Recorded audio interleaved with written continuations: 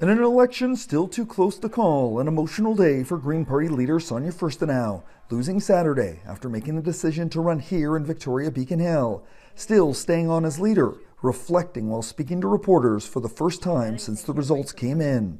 Truly humbled. I've had people from across the entire political spectrum reach out to me.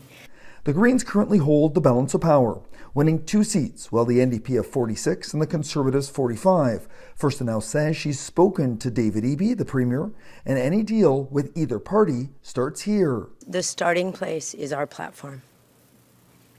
I really invite people to become familiar with the BC Green platform. Furstenau has not yet spoken to John Rustad, acknowledging she missed a call from the Conservative leader because she didn't recognize the number, expressing huge concerns about the BC Conservative Party.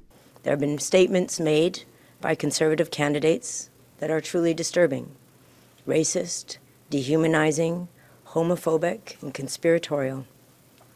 Some of these candidates have been elected, and I have yet to see a satisfactory response from John Rustad around this. Rob Botterill in Saanich North in the Islands and Jeremy Valerian in West Vancouver Sea to Sky are the 2 Green MLA elects.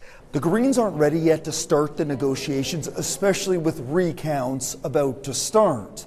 And they wouldn't get into any specifics when it comes to the policy issues that could be on the table. I'm not going to talk about anything specific until the vote tallies are in, and the conversations that we have will be focused on ensuring that we are getting meaningful and important outcomes for British Columbians.